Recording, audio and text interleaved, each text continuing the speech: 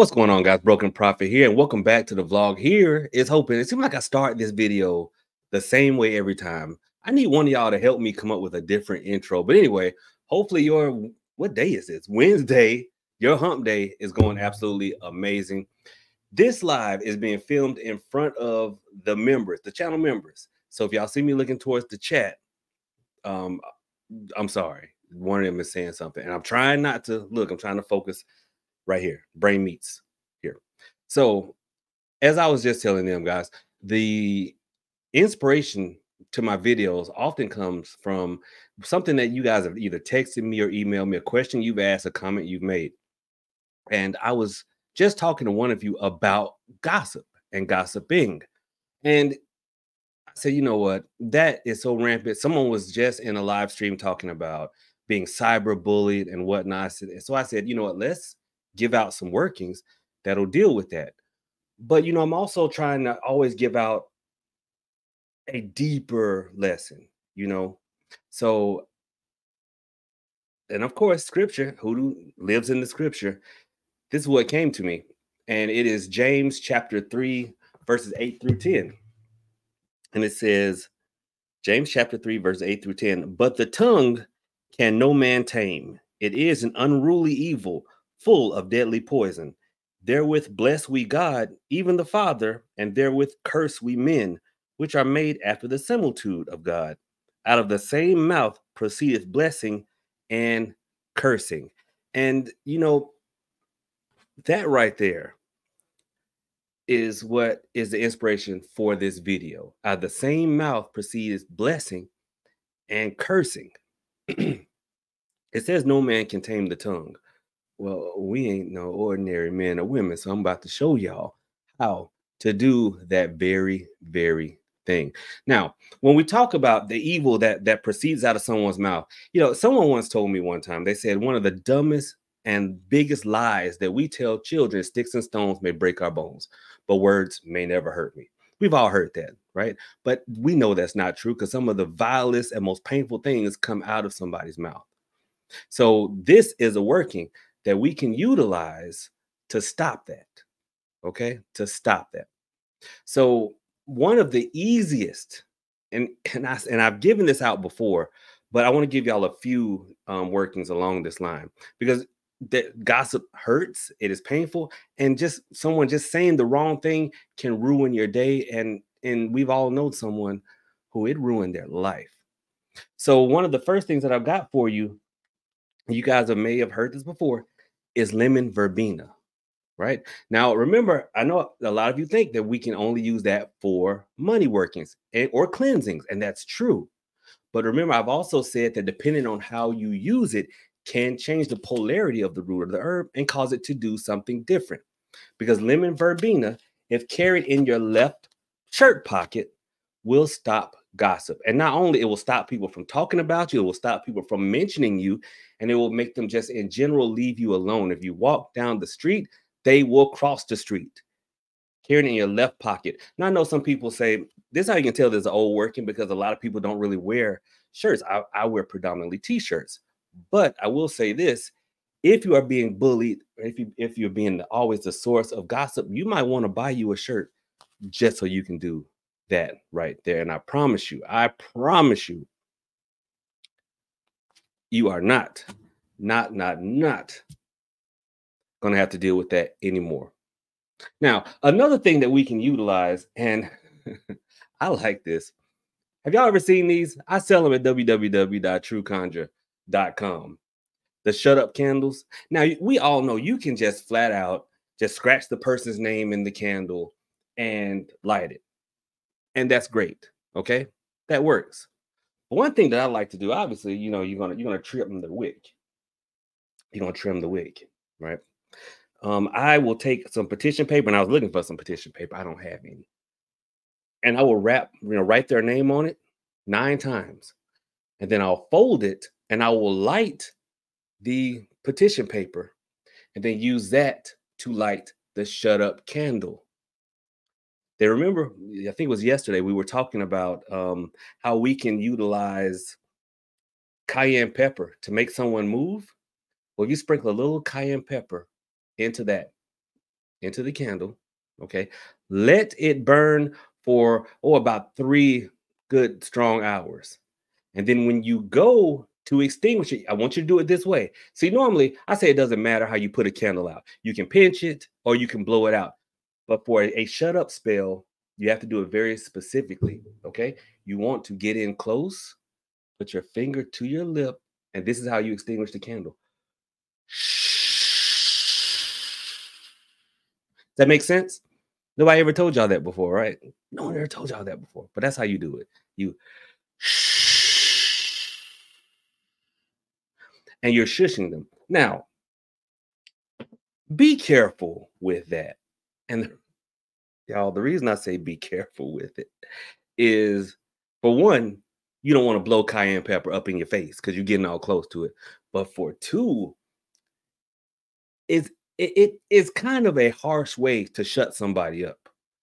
So don't, make sure you're not just doing this because you're being emotional. Okay, make sure this is something that is actually damaging to you, because I mean, I've seen people looking like they done got stung all in the mouthpiece from that working, stung by a bunch of bees. And yeah, so yeah, yeah, just don't go doing that all willy nilly.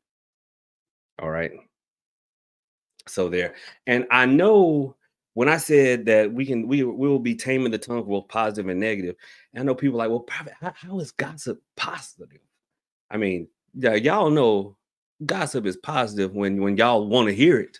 Don't the tea, don't act. But gossip is positive when you think about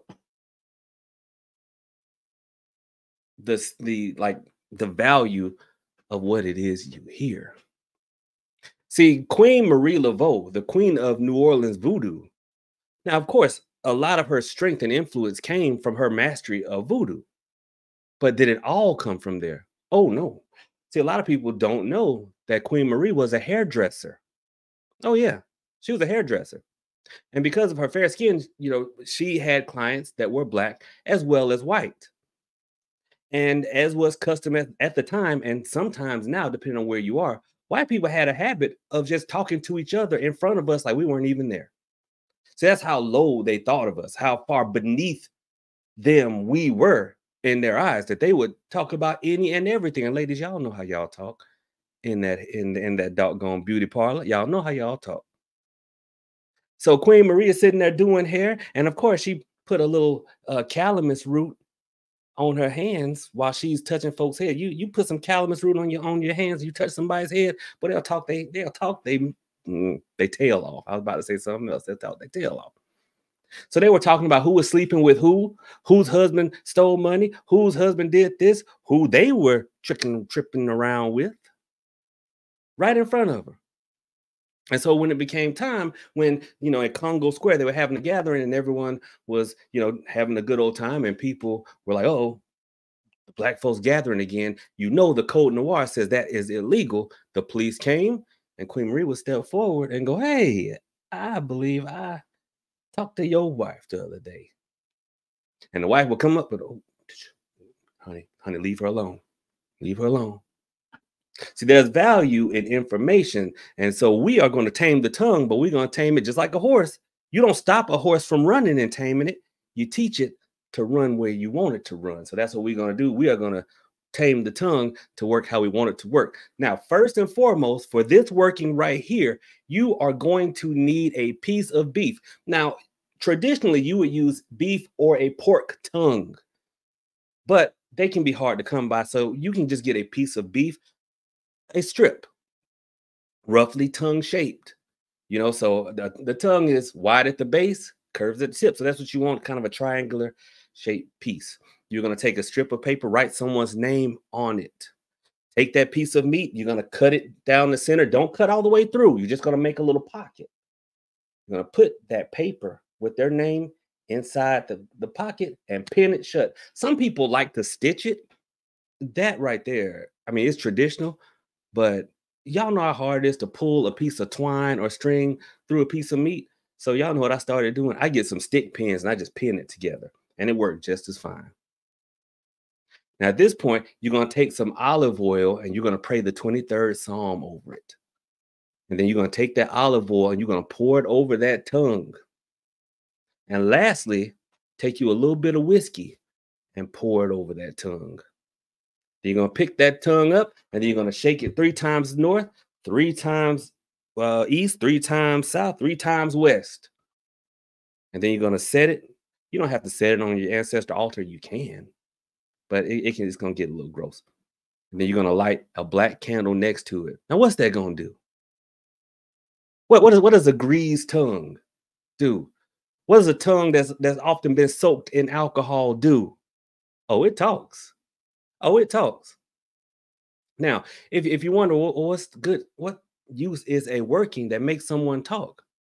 Well, if you have a boss who has an assistant and you try to figure out, some stuff on your boss because you need a little dirt. Oh, well, shoot, there you go.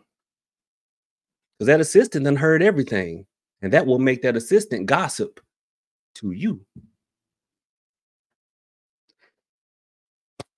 In the land of the blind, the one-eyed man is king, and the one-eyed man is often the one who has all the information. So you'd be surprised how powerful you get when everybody done told you their secrets. Another working, which is not quite as involves something called king fern. King fern, King, and fern, because it is a fern plant, king fern. King fern that has been dried, if you sprinkle it in someone's footsteps that you're trying to get information from or in front of their door, it'll loosen them up and make them talk as well. So there, you've gotten so far 2 workings that will stop gossip, and you've gotten 2 workings that will cause it for your benefit. Now, I'm gonna give y'all 2 bonus workings, okay? Because sometimes now this one is only for the ladies. This working now is only for the ladies, and it involves huckleberry. Like the movie I'm Your Huckleberry. Ladies, if your man is always being influenced by his friends, and y'all know those types of dudes, doggone hang out with Craig and Earl, he come back with an attitude. Because Craig and Earl done told him he don't see how he put up with a woman like you. Because y'all know sometimes, not all of you, but y'all know. And you like, I don't need him listening to Craig and Earl. What you'll do is take some huckleberry, sprinkle it around the house. Listen, your man want to be up under you. Now, when you vacuum, tell him, hey, you need to go out because you don't want to keep him up under you all the time. Let him go out a little bit every so often.